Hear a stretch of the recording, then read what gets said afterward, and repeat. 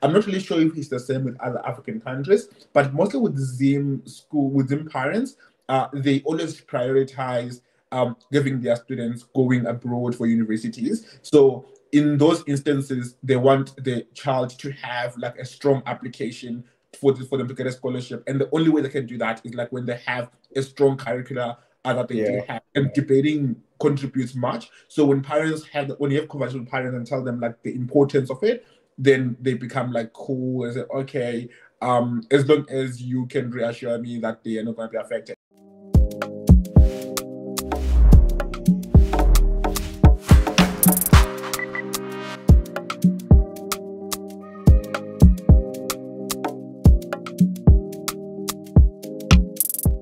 Team Zimbabwe won a lot of people's hearts at Vietnam WSDC. And then anytime Zimbabwe was mentioned, whether at breaks, whether at closing ceremony, you had almost every single person chanting Team Zimbabwe, Team Zimbabwe. When you heard it, how did it make you feel? Just a side note. I don't know how I felt.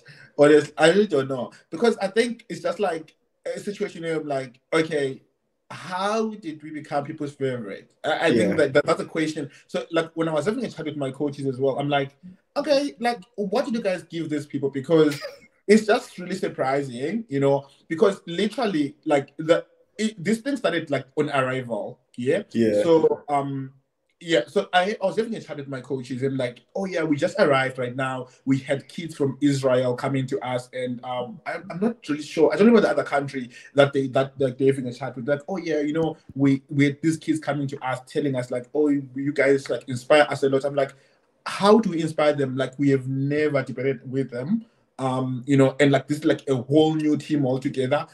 So it was really, really confusing to me. And then till a point where I'm like, I'm just seeing like this happening more and more with the breaks. It happens like throughout, you know, like people just chanting and chanting. So I wasn't really sure how to feel about it. So I was just like, okay, this is like great, yes, but I don't know whether I should be happy or I don't know how to feel, to be honest.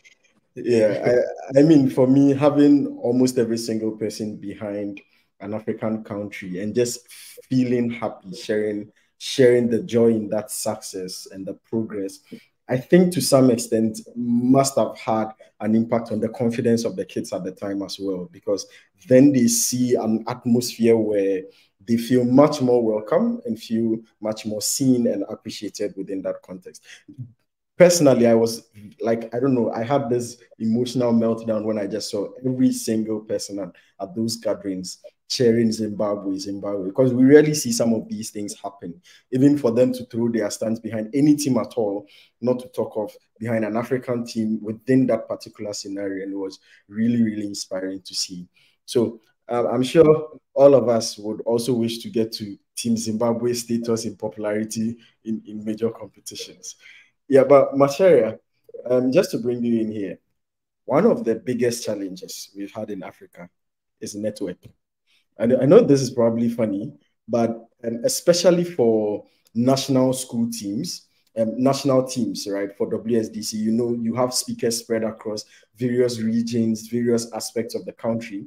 And you may not, we've just discussed funding challenges. You won't be able to camp all of them. And sometimes the schedule will not even allow you for you to camp them through a very long period of time. So you have to resort to a lot of online trainings throughout the year to then build up this squad even before major competitions such as WSDC. One of the challenges we've had generally in Africa is network connectivity. Even before we come to the behavior of schools and their rules about the usage of technological devices to join Zoom calls and all that. Even when you have that, having access to stable network to join these Zooms to have a smooth training experience is very, very difficult. And a lot of the time we've seen this disrupt major training plans and training strategies for African countries. How significant a factor has this been in Kenya's story in terms of trying to get a much more consistent training approach to build the kind of talent that you have? Maybe I can speak about this because I've had I coached this year, but in the other years I was a team manager and I used to manage the team like call people for training. I used to be the one who organizes the trainings, even send them for competitions and everything. Maybe to be completely honest, over the past 2 years, it's not been a major issue, but before it was, and I'll explain why, because it's very significant to what we were saying before. One, many times the network issues are caused by different people being in different locations, and you must do this. There was a time in Team Kenya in 2021, we had a student who was a refugee, and he used to debate from Kakuma refugee camp. Anybody who knows that is where that is, it was like in the most remote part of the country, in like the corner of Kenya and South Sudan, and he was a South Sudanese refugee. And whenever we would go for training, like we used to understand, like there's a very high possibility this guy wouldn't be able to make it, but he would do his best to do it. It's such a huge problem that you cannot be able to host anything. You cannot send kids to a tournament. You cannot have training, because if one or two kids are not able to access internet, then there's no point. And at that point, everything was online. So at that point, I think it was a huge challenge for us. Even had to talk to WSDC, who are very understanding, the OGCOM, that I have one kid who is from a refugee camp, and there's a very high chance in between the round they might cut out. So just increase the rules or give them more time to rejoin, because they're just in a very remote area. So we've had these challenges before. But here's a weird part of this conversation, which is that because of the shift now from WSDC being online to being physical, as I think some of us have conceded, we're ending up choosing kids who can be able to afford these things more. So when you're choosing kids that can afford this more, I've found that in the last 2 years, it's probably less likely this happens, because every child has stable internet, a good laptop, and Wi-Fi. So it's become less of a problem now than it was then. It was online, accessible, and I can pick anyone based on their skill rather than based on their ability to afford. Now that I'm picking people based on their ability to afford, it's less of a problem. Maybe to address the question of schools and how schools address this, I wouldn't like teams are adopting very militant approaches to recruitment, because what ends up happening is that, like, from our position, we don't accept any students who are boarders, just in general. We don't accept any boarders on the team, because if you're a boarder in a public school, you're never going to be able to over the week. You're never going to be able to attend competitions over the weekend. So all these boarders are now locked out of debate, international team, because you can't train. So it's become a huge problem. And I think when we start that conversation about schools, it's a very important conversation, because how many people are we leaving out because they're in boarding school, they don't have phones or laptops, and they're not going to be able to train. So we are picking private school day kids in IGCSE, Cambridge curriculums, because those are the ones who are available, and their schools allow them to go with their laptops and whatever's to school. They can have training in the evening and do tournaments over the weekend. So it's a very interesting shit, and it's elitist. So it's a problem that we need to solution, but it is what it is right now. Yeah, and just to bring you in, Mace, here before we go to Elisha. For me, my personal experience with debate, coming from a background which doesn't fit any of these descriptions about going to private schools, being a day student, being able to afford these extreme standards to get access to debating to this point, having debating in a way that could prioritize talent regardless of your economic background was very influential in where I am today, right? And the kind of experiences I've had. So if we are having WSDC, which is trying to target talent at the high school level, trying to give exposure and trying to build up these skills at the high school level, having to structurally exclude this significant number of people who we know characterize the larger population of African kids who happen to go to public schools, who happen to go to boarding schools, or who may live in areas where they may struggle to find these internet connections. They may not even have a phone if they are day students or something of that sort. And with the way in which parental culture with having access to these gadgets, especially for a lot of kids within these cultural contexts, isn't this becoming a bigger problem, and an alarming one at that we need to start finding ways to make African WSDC standard but still accessible for a lot of people? Yeah, I do agree that it's a problem and we need to find a solution. But the thing is, it's very, very difficult to do that. Yeah, Especially like with, I think Macharia already mentioned like that when it comes to boarding schools, the reason why it's difficult is because you can't coach them, you can't do much. So in as yeah, much as you would really want to include them in your training sessions, but you can't have someone that probably trains once a month when everyone else yeah, maybe trains maybe more. So it's yeah, very, very difficult. And like, like there's that kind of dilemma that exists to say, I want to be like as inclusive as I can, but at the same time, you're asking yourself, like, if I'm being inclusive and then I'm damaging the team, what's the point? So yeah, I don't know what strategies can be done to just like make sure we're as inclusive, but at the same time not damaging the team. And I think like it's almost all countries that I know so far. I'm not so sure if any other country is different. I think Ghana has the same strategy as well that they don't do borders. yeah, At Zim as well,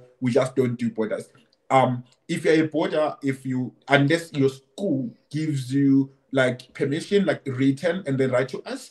We had one girl this year who was a border, and the school had to write that letter to us and say, we are going to support the student. So just tell us your training hours. And if they clash maybe like with sometimes like boarding schools, like they have a lot of like events, like sometimes they say, oh, we have like this whatever event that they do have, but that is non-academic. So they say if like we have that, then we can support the child to come for training. So if there is that kind of like agreement between the coaches and the school, then we are very happy to do that. But some schools, they yeah, don't really want to budge. They just like say the school time is school time. If they want to attend training, they have to do it on their own time, which is very, very difficult on our end. So we try, but really it's really not that easy. So the same thing with public schools with funding as well.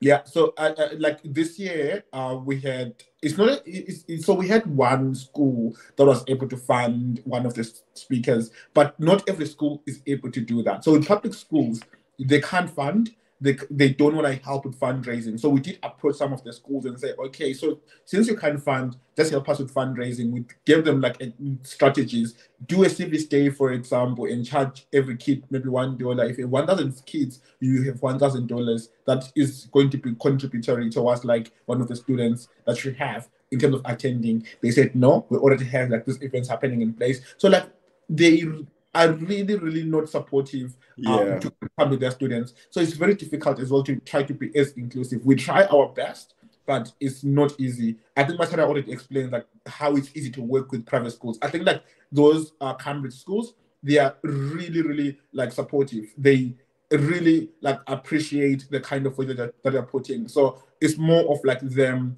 like just supporting you. They allow the students to attend training, they allow students to attend tournaments. So even like when we say we have to attend a tournament and then I just write an email to the school head and say, oh, can I have the student over the weekend? We have this tournament. The response doesn't even take time. Within an hour, there's a response and say we're going to exclude the student. So as long as the parent is aware, the parent can also send us an email, and then I just talk to the parent. And I'm like, I have talked to the school. They ask you to send an email to them. So like, there's that kind of like the rapport that we have from private schools is completely different from the rapport that you get from public yeah, school. So and even boarding schools is completely different. And mostly boarding schools are church schools, and yeah, they can't make the child miss the Sunday mass for a debate. That's not gonna work. So it's those kind of things. You try to be inclusive, but there are no mechanisms that help you. So it's very difficult. yeah. I mean, this is a very interesting part of the conversation. I've really enjoyed this conversation throughout, but it's a little bit disheartening to see some of the sacrifices we've had to be making to then get the quality up there. Because I'm sure for all of us, like Mace highlighted, entering this space to try to be a coach, to want to coach a high school team, your biggest passion would be to be as inclusive as possible. But if that then starts to hurt the quality of the output of the team, then you are forced to rethink which of these priorities you would give, right? So maybe we would have another discussion where we really just brainstorm how to fix some of these issues. But yeah, for now, putting this out there, I think we all as a continent, even as debaters, just listening to this, hearing this episode, need to start thinking about what we all can do.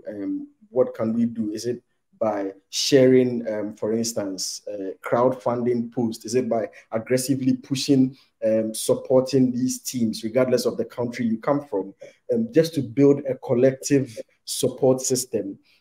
Even if you don't have the money to support, if it's just every single day sharing these crowdfunding posts, just reaching out to your followers on Facebook or friends or something. I think these are some of the things that as individuals we can try doing to then push up these things that would end up having quality and inclusion meeting at the verge that we would want them to meet. I know, Elisha, you are dying to contribute on boarding school because you have a very, very, very distasteful experience with some of these boarding schools in Ghana. But tell us, what has your experience been? Because you really want to say something about this. So, yeah, I like the way Mace says, oh, Ghana doesn't do boarding schools. Yes, because we keep on saying we are not going to do boarding schools. Then we end up doing boarding schools. Like, yeah. So, unfortunately, we said we weren't going to do boarding schools, but we did boarding schools. And the interesting thing is that the kids that ended up coming to world schools, 2 of them were day students, and the other one was a boarding school student who was out of school a month and then 2 weeks before Worlds. So we ended up bringing day students anyway, or school students that are not in the boarding house anyway. And the boarding school thing was a bit stressful. Not just a bit stressful, like really, really stressful. I think I'm understating. Because Andrew did join me as a coach for Team Ghana as we continued like the training. And I remember when we were going for the US Nationals, all the kids were boarding school students, right? Mm-hmm. And you would call a meeting every evening and no one would show up. And maybe like in the morning around 6 a.m., 7 a.m., they'll text you and be like, oh, our teacher who was supposed to give us the phone wasn't in the house. And we waited for a long time and the teacher never came. And it's just also a conversation of like you're working with kids, and kids are very interesting, right? Because there's this situation where they're in the boarding house and everyone is going to something we call entertainment, right? In Ghana, where they have like fun and all of that. Or there's like some other event happening on campus, and they are supposed to tell their friends and their entire class that, oh, I'm not going to go for entertainment today. I'm going to go sit in a Zoom call with other people from other schools. Lots of kids are not going to do that. We had this one single experience where we went to the school. So Eric and I do this thing where we visit the schools and consistently try to have a relationship with the teachers and the headmasters and whatnot. We went to the school and this teacher in charge of debate says, oh, this boy that you selected for Team Ghana, I've been calling him to come and train every day and he keeps on giving me stories. And I'm like, what? And like we had to fight this boy. He finally comes, and the other problem is that the teacher's bungalow has bad network, right? And you can't like push them to tell the teachers to fix their network as compared to asking them and their parents to fix their own network at home. So the boarding house situation is so stressful, and like we are really, really going to be very, very strict on some of these rules, as I've already mentioned, as we get into 2024, which is really sad because, for example, my high school, which is, and like someone from Ghana may chuckle when they listen to this in the future, my high school, which is the best high school in the country and the best at debating, the record, I am not just making this up, like the record. My high school is a predominantly boarding facility, so there are more boarding house students than day students. I didn't mention the name of the school. It's the Presbyterian Boys Secondary School, Legon, Presec, right? I just had to mention it. But the point is, like, what that means is that most of the good speakers that we go in there and train are probably going to miss out because we have a very strict quota for day students, and even for boarding houses. We can only work with schools like Presec because like I can literally walk into Presec. Presec is 15 minutes away from my house, 10 minutes away from my campus, right? So I can literally walk in there. But for schools in like the northern part of Ghana, I can't do anything about it. I can't reach anyone over there as I want to. So it's a very sad situation. But as May said, do you want to be so diverse to the point where it hurts the team? The answer is no. So then you're kind of stuck with like working with what you have. Yeah. I mean, we've been talking about some of the challenges for so long. I think nearing the end, we need to have some fun discussions just to give people a cool ease out of the listening to this episode. So, I mean, I've had my own share of these experiences, and I'm going to ask let's go around the table, each and everyone. If I'm to ask you to give me two of your most fascinating WSDC training experience, in the sense of what did you hear one of your trainees say as a coach that strikes you and you're like, I've never thought of this way before? I mean, you are just in awe about the extent of brilliance that these kids used to think about whatever they were saying at the point. I just want two instances from everyone. I would share mine after you all are done. So let's start from Macharia. Give me two of these instances.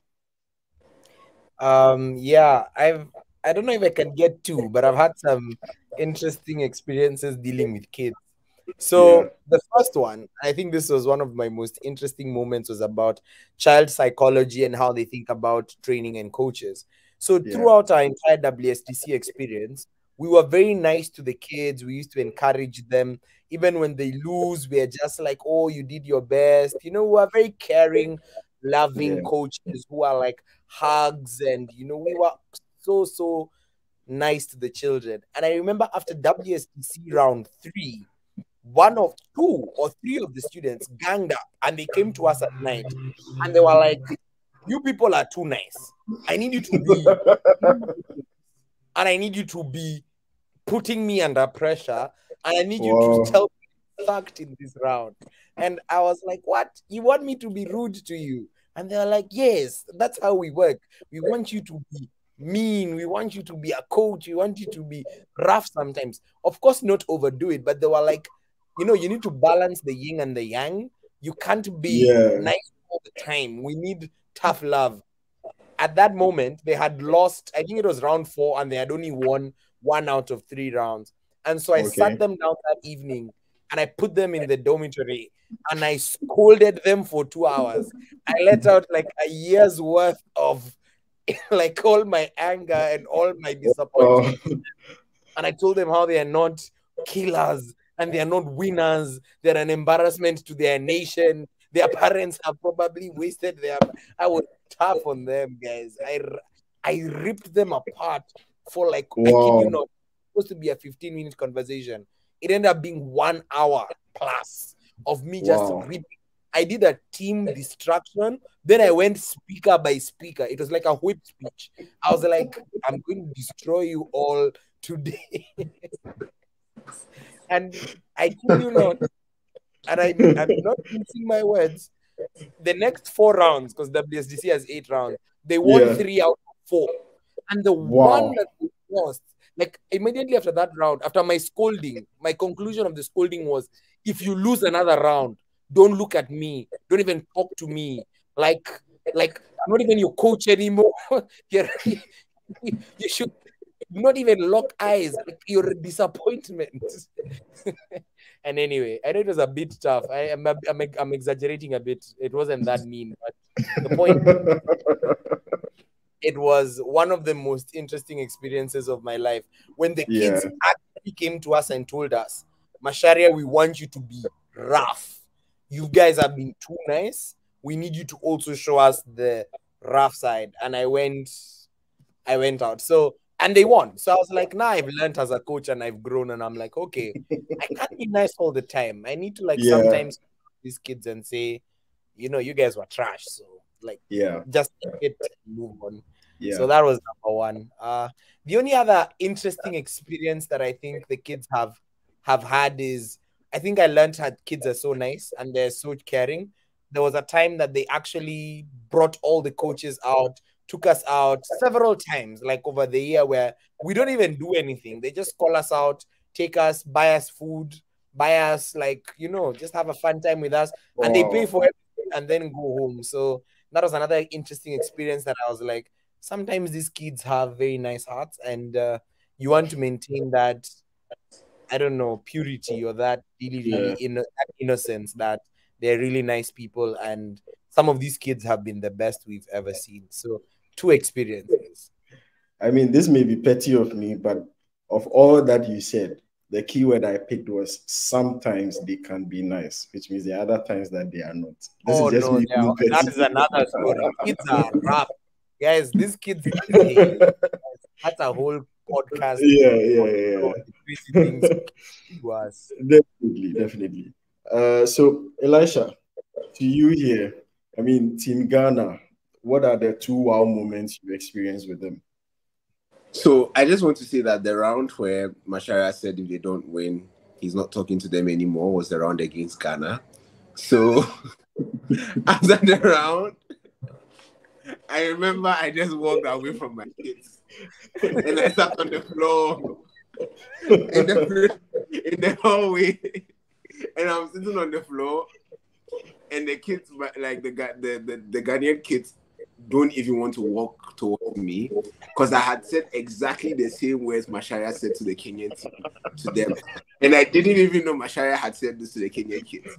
So I'm still on the floor, and Macharia comes to me and he's like, he's concerned about the round, and I'm like, no, Macharia, you've won the round. I'm concerned about my kids because I told them not to talk to me.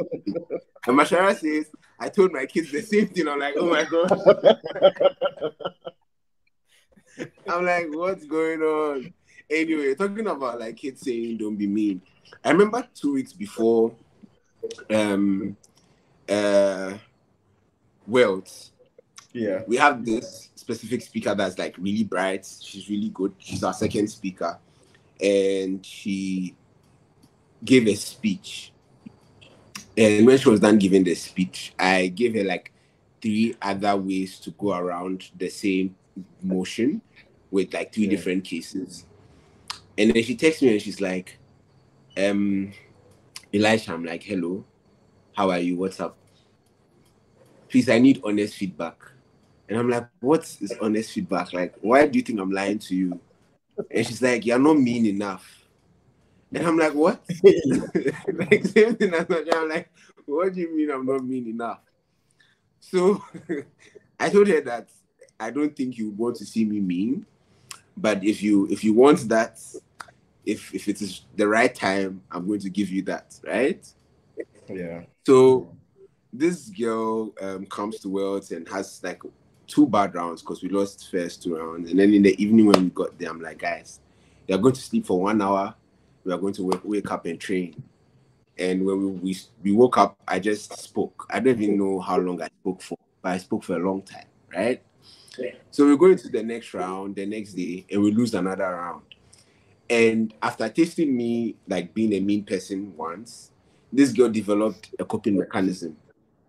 So after every round, by the time we walk out and we walk to the place where I'm going to talk to them alone, she already has a list of all the wrong things she did. So before I even speak, she's like, Elisha, I know we should have responded to this, we should have responded to that. In my case, I didn't impact it properly. I'm like, what's going on? What's going on here? So I remember we lost a round against Estonia. Was it around 7 or something? And she started, and I'm like, hold up, nope. I'm not doing this. I'm not doing this again. You keep on saying you know what you did wrong. So why did you do it? Like, why did you do what's it? Going on? Right? And it was really interesting. Like, they found ways to escape. Like, even though they claim they want accountability, they are also finding ways to escape that accountability, which is a very funny situation. Because it's like, you tell me you want honest feedback, and I'm giving you very honest feedback because we are at the comp, I'm watching the rounds, and I'm writing things. And now you don't even let me, I don't even start talking, and they already have like what they did wrong. And I'm like, no. I think the other thing for me, and I'm not going to get into the specific details because kids can be very, very funny sometimes, but it's about culture and sensitivity. Kids say anything. Like, I get shocked about some of the things kids say. And most of the time, for us on the African continent, because of the conservative nature of the continent, these kids don't even know that they are saying things that are politically incorrect. So you're not just training kids to like be good debaters, you're training kids to find ways to say things that are politically correct when they're debating, because they will say the things in a very raw way, and you're going to be like behind your screen during training, and you're like, what's going on? Like, I remember we did a tournament, like a Canadian tournament online, and I called some of the other people in the Team Ghana administration, so Eric, Abna, Catherine, all joined to listen to the round, and they texted me asking me, is this what I've been listening to for like a couple of rounds? And I'm like, yes, this is exactly what I've been listening to. These kids have the weirdest examples, and it's a very interesting thing. Like, and it also reminds me of myself, because I'm going to say this, like, I was not completely conservative, but I was pretty conservative when I joined Team Ghana. This may be funny, but my team was pretty conservative to the point that Eric brought a team of feminists to our training, like banter with us at training, just to make us understand what feminism is and why feminism was important. I mean, all of those things are life-changing. So every time these kids do these things, I'm like, this is me in 2017 and 2016 again. Now I need to teach these kids, like, this is not something that they should do. And it's very interesting. Like, my kids had a cultural shock at some instances in Vietnam. They saw other kids do something and they're like, oh, we can do that. I'm like, yeah, you can. And they're like, oh, we didn't know. I'm like, well, today you know, but don't go do that in your mother's house, right? So yeah, I think those two things are like the things that really were interesting for me as a coach. Yeah, Mace, one moment with Team Zimbabwe, two key scenarios for us. For me, I don't know, honestly. I think that one common denominator is like what Macharia and Elisha said. It's just like, kids just approaching you and saying some crazy things. So like most of the kids that are part of the national team this year, we have been in the academy team for like 2-3 years. So there's a round that they went against Sheikh. It was round 6. And that round was live streamed on Facebook. The kids did some things in that round. So after they finished the debate and everything went on, I haven't said anything to them yet.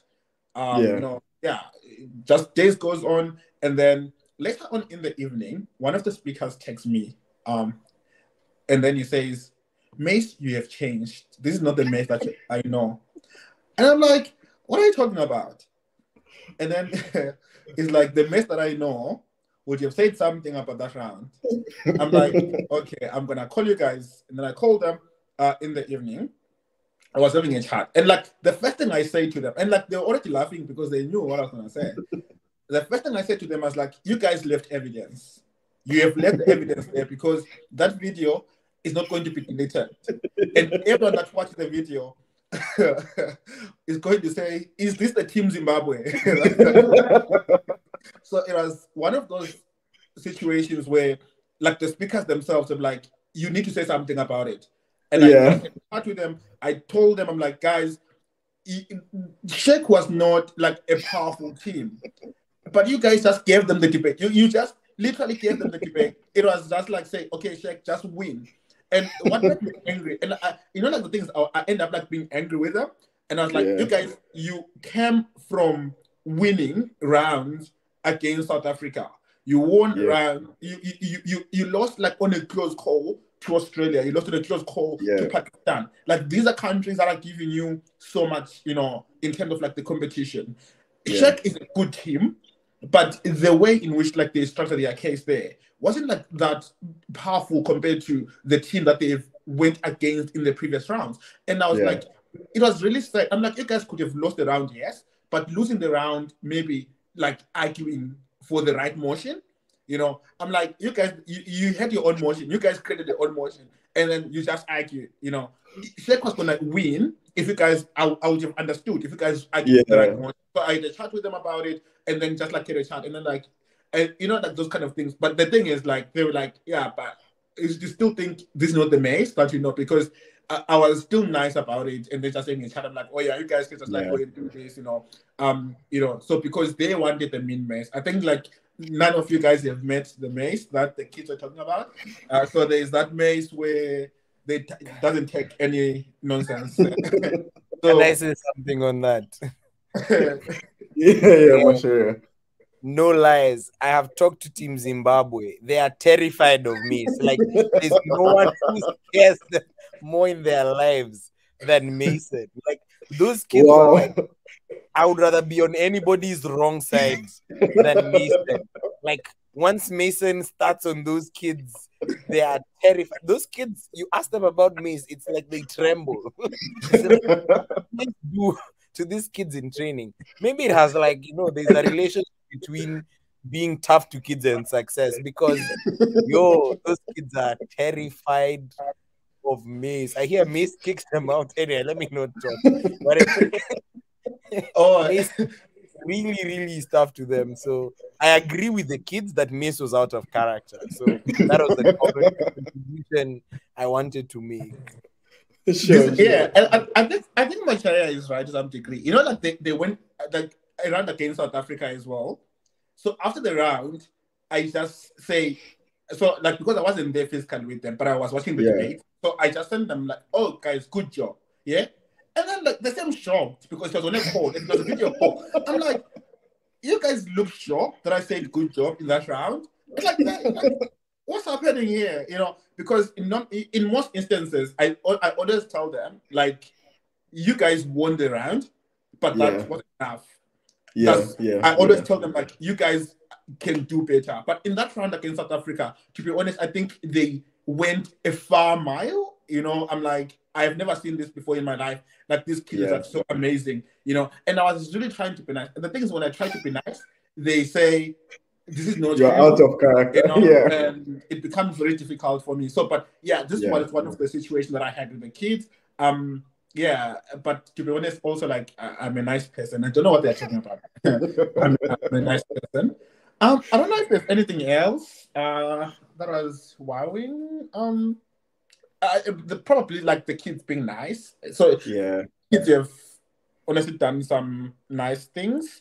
For me, I particularly, I think if you guys noticed, like I can say with Menzi, for example, has been part of like the team for I don't know, ages.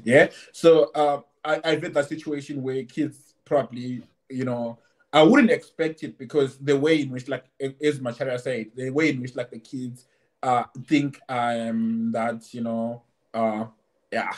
crazy person, but like they always do some appreciative things. Sometimes like I don't even know how to respond and how to react.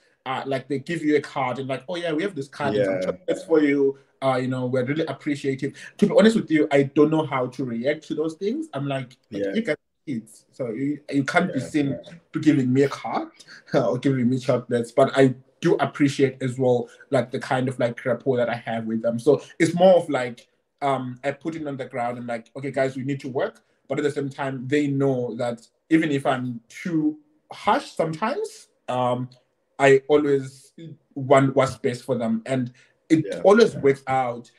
So it's not like, there's a difference there between being too harsh and like, going an extra mile and like making them like, oh my God, like I can't attend training because Mace is going to do this. Like they're still eager to attend training. And what makes them eager is because they know that if they are late for training with just 1 minute, they are not training today. There's no training. Training is only for people that are on the call. If I say training is at 7 p.m., training is at 7 p.m. So I'm also teaching them about like the life skills to say, if you're going for a job, I always give them this example. I'm like, if you're going for a job, if your job starts at 8 a.m., you need to be there at 8 a.m. If you're not there, probably you're running late, you need to call and explain why you're running late. This is also applicable to debating. So I always tell them those kind of things, and they're really appreciative. So I'm not really sure if it's a wow moment, but I think what stands out there is because they also take that, sometimes like future, like the people that I've had in the national team before saying, oh, that was really helpful. I'm still applying these things in the life. So, so it's those kind of situations really, that also make my heart cool down a bit, you know. Yeah. I mean, those experiences are nice. I've also had quite a few wow experiences. I think, for instance, with Team Ghana, I saw them do Who is Most Likely to Do This, an episode for Instagram. And they were discussing the coaches, myself, Elisha, and then Eric, who is most likely to do this, who is most likely to do that. And then, I mean, everything they said about Eric and Elisha is true. But for mine, I was shocked because there was like, who is most likely to call you on a call at 10 p.m. and tell you that your research wasn't enough? And everybody said, me. And I was like, guys, I don't do this because I know that's a typical trait of Elisha. Elisha would call a meeting 1 a.m. in the midnight and tell you, we need to do this, right? But I mean, that just sparked some form of realization about the kind of process I've been taking them through, because I'm very particular with research, details, getting a lot of evidence, backing your logic with facts rather than just relying on logic to claim a lot of things. And so it was really, really intriguing just seeing them note how peculiar I was with research. But there was another one where I think this more like quite a while back. There was a debate about whether people should be born or not. So like you prefer not to be born. And somebody was making a case about, well, this life is harsh. And so if you are not born, you won't face all the terrible things. And another kid's response was to say, who told you that where they came from to life was not harsh? Like maybe oblivion was more harsh than life. So given that nobody knows what oblivion was in your mother's womb or wherever you were before you came to earth, you cannot make a conclusive claim that the world is harsher than wherever you came from. And like, I've never thought of that thing that way. So that was a really nice thing to hear, just to push perspective on really like, how do we know how people feel before they came to the earth for us to even make a conclusive claim that, the earth is nicer or it's not nicer? Maybe they came from heaven. Maybe they came from hell. Nobody can tell. And so that's more like a weird thing. But yeah, I think that gives us one final thing to do before we conclude this podcast. I want you guys to give shout outs to your team members. So your kids that you've trained, you can highlight the most troublesome ones, the most fun ones to be with. But just so that when they listen to this episode, at the latter end, they would hear their names and recognize the shout outs from their team coaches. So let's start with Mace. Yeah, a couple of shout outs for your team members. Okay, so what I would like to say first is I would like to shout out to my WSDC team 2020 and 2021.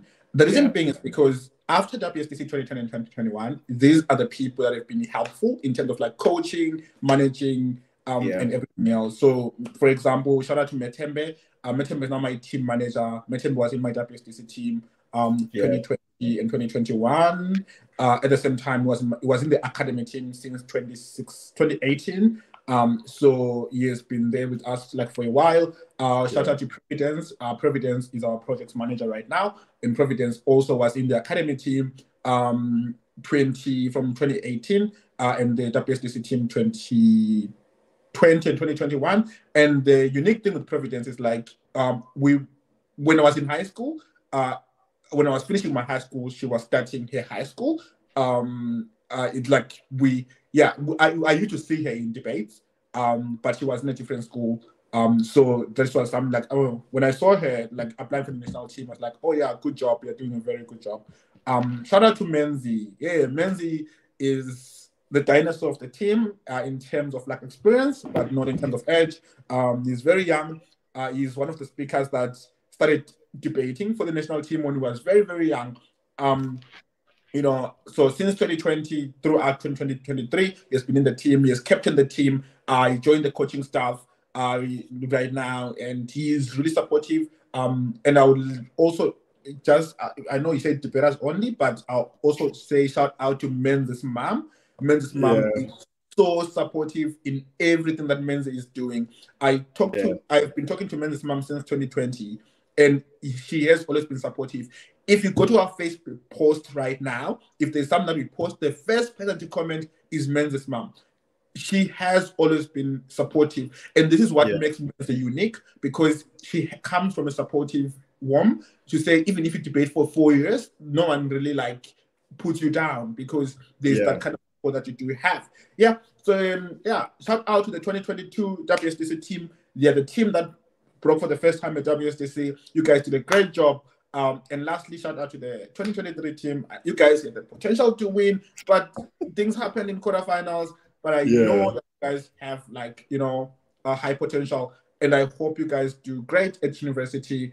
And also, Muku is going to Columbia University. So he'll be traveling in a few weeks. And then he's going to be going there. Menzi, hopefully, goes to Vets. So they are really going to great universities, and I know they're going to deliver. So PAUDC, watch out for Menzi. He's coming. Yeah. I'll be waiting for him. Elisha, we are not asking you to wait as competition. We are asking you to wait as a coach. Elisha, shout out to Team Ghana. So it's your turn. Okay, so Team Ghana, the list is long because we had like 20-something kids, right? But I'm going to, if I don't call you, I love you so much that I will text you personally and not just call your name on the podcast, like the text is probably more valuable. Joking, but 2021, 2022 Team Ghana kids have a place in my heart. I was assistant coach then, and now I'm with most of them in the university. Most of them are debating in the University of Ghana, and most of them are also debating in like KNUST, and I would be seeing most of them at nationals this year, at national championship this year, and I'm so excited to see them. Like, I was at Accra Open last year, and all the kids that were in the finals were people that I trained before, and I was like, oh my gosh, I'm getting very old. When I say the finals, I mean the novice finals. So yeah, they remind me of how old I'm getting. I'm going to start the shout-outs with my WSDC team, Golda, Rebecca, and Edem. You guys are amazing, and I'm really excited about the fact that you have another year, or even 2 for Rebecca, to do WSDC again. I think that you guys would do amazing things, not just at WSDC, but in the debating world, if you choose to stay. And that's something that makes me extremely excited about the future of the Ghanaian debating space. We took some kids to the USA. Oh my gosh, you guys put me through it. Both in a good way and some bad ways. And I'm not saying this to hate on you guys, but I can't wait to see you guys in the university. I think January next year. It should be fun. I'm going to go through their names real quick. Heneku, Jimmy, those 2 guys are from Presec, my school. I just had to point that out. Michelle, Nanaya, Brendo, Oscar, and Wilona, and then finally Kwesi Konedo. Great guys. You've been a blessing to work with, and I can't wait to see you all in the university still debating. I don't have kids coming to PAUDC who I trained this year, but I have kids coming to PAUDC who I trained a couple of years ago. So I'm going to say to Mace's kids, they should also watch out. We'll meet you in Togo. All right. Macharia, shout out to, so we are doing shout outs, so you can do shout outs to your WSDC team, maybe the people that you work with, just so that when they listen to the latter ends of this episode, they would feel some glimpse of appreciation from their coaches as well. Yeah, I think biggest shout out to the the people we work with the team. That's Chantel, Mukabi, and Michelle Adika. Those 2 people are amazing. Those 2 women are Mbokodos. They're strong. They were amazing. Never had a more seamless crew. So I think those 2 deserve all the praise. To our team, Jeremiah, Joy, and Keithe, and Natasha, and Kausar in her absence. We had a team captain, Kausar, who was unable to make it. Very strong speaker, and they were all amazing to work with. Despite them not being serious half the time, I think we still had the best and the most amazing trip to Vietnam. So we love you all. And shout out to the whole Kenyan circuit, because we are not on the African circuit. It's hard to believe that any of this is achieved as an individual unit. I think the circuit does a lot of work to shape who we are. So shout out to everyone in Kenya, East Africa, and also in Africa. And yeah, everyone who helps out the team. So yeah, that's my shout out. Awesome. Just finally, shout out to Team Nigeria, Team Uganda, Team Morocco, and all other WSDC teams in Africa who are doing amazing work to develop the WSDC aspect of African debating as well.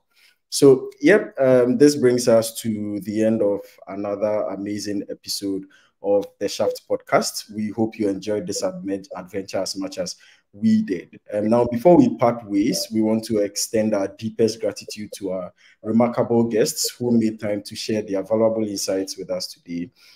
As you can see, their passion, their expertise, and their insights have been very, very immense in the contributions that they've given. Now, if you loved what you heard and you want to stay connected, be sure to subscribe to the Shaft podcast on your favorite podcast platform. And also make sure that you give us feedback so we can grow and improve. As we bring this episode to a close, remember that curiosity knows no bounds. The pursuit of knowledge is always endless. And keep exploring, keep learning, keep pushing the boundaries of your understanding.